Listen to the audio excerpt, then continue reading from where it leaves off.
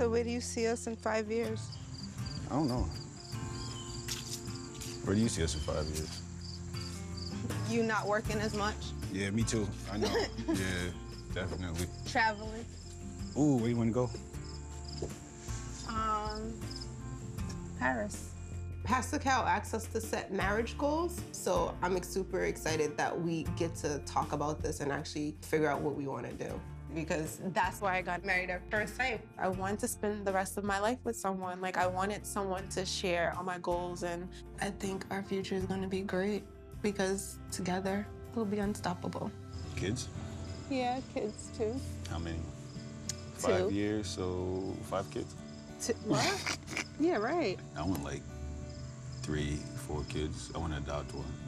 I personally can't wait to be a dad. Like, if I was financially stable right now, I would have had 6 kids. I would have had 6 kids. I would have put them all in private schools. They would all have been playing football. But I seen the struggle that having a whole bunch of kids put on my parents, and I want to make sure that all that money is there so they can like enjoy their childhood to the fullest.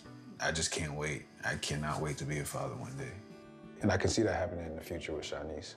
You know what scares me about having children these days is I'm very protective over my loved ones. Like, that means I don't want nobody talking about them. I don't want nobody hurting them. I don't want nobody, like, I'm just... They play football, they're gonna get I know, hurt. but it just, it scares me, like, and then them growing up, anything can happen. My biggest fear is sending my daughter to college.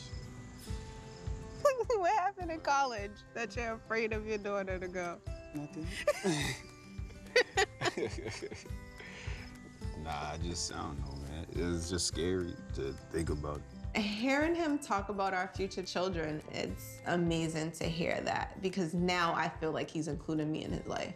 So as much as it's crazy, as much as it's scary, I feel like it's progress and I'm excited for the future.